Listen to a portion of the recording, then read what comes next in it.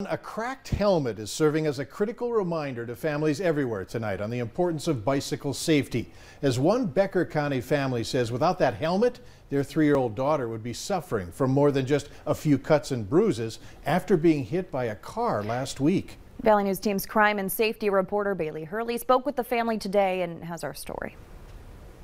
That would have been her head had it not been the helmet. A bike ride back home turned into a race last Thursday for 3-year-old twins Vanessa and Betty and their cousin, pedaling the pavement as fast as they could down First Avenue in small town Callaway, Minnesota. We have a strict no helmet, no bike ride policy. And England says that turned out to be a blessing, as the thrill of winning that race overrode Betty's good safety habits. He's yelling for Betty to stop, but she's so excited about winning the race that she didn't hear him in time to stop at the stop sign, so ended up a little bit in the road.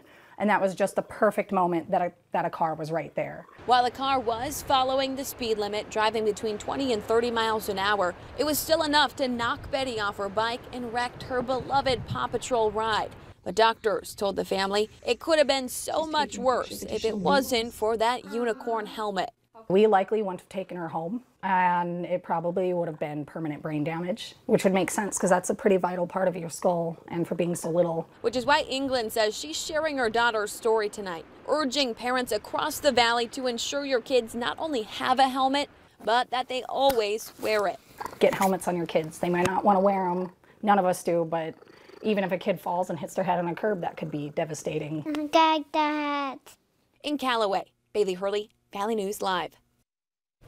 And England says while Betty is a bit more timid when on the street, the incident hasn't ruined riding a bike or scooter for her. She says Sunday marks the twins' birthday, which might mean a replacement bicycle is already on the way. Shh, with hopefully some good weather to go along with it.